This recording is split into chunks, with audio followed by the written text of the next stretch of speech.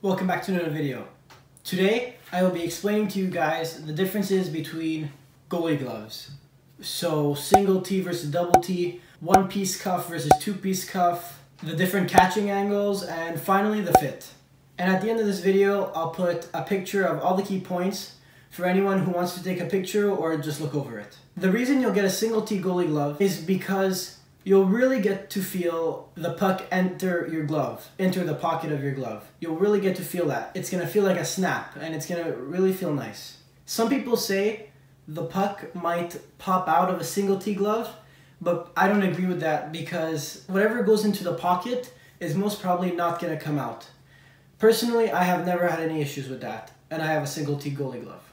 One reason you'll get a double T goalie glove is because the pocket's wider.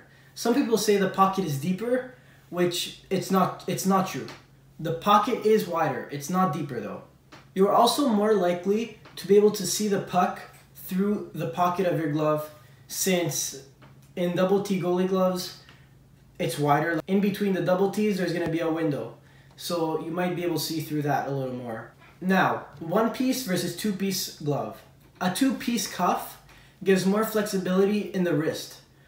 And that helps when you're trying to do things like stick handle or shoot the puck. The one-piece cuff is more rigid. I like to use this comparison. I compare the one-piece cuff to the pads that are more rigid and stiff. And I like to compare the two-piece cuff to pads that have the knee rolls and are softer and are more flexible and easier to bend. Next, we're going to talk about 90 and 60-degree breaks. Now the 90-degree break is as if you're making a thumbs up sign with your hand. You bring your fingers towards your palm and your thumb is pretty much up.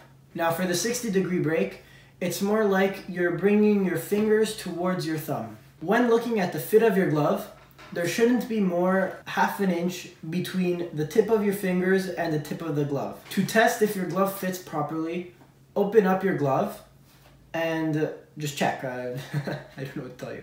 So I hope this helped you guys. And if you guys enjoyed the video and you found this helpful, please leave a like and subscribe. It helps me out a lot. Thanks for watching.